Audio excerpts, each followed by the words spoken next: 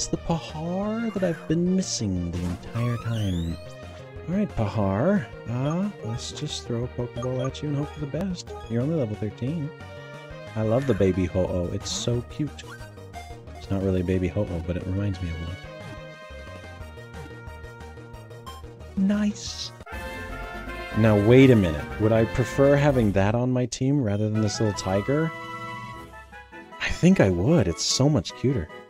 Alright, it's the Cinderbird Pokemon. It's fire and flying. Pahar are intelligent and are commonly kept as pets.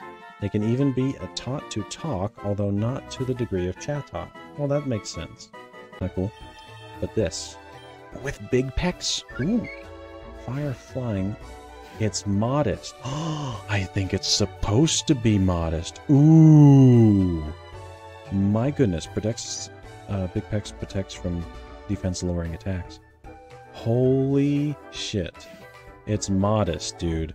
It's modest. Whoa.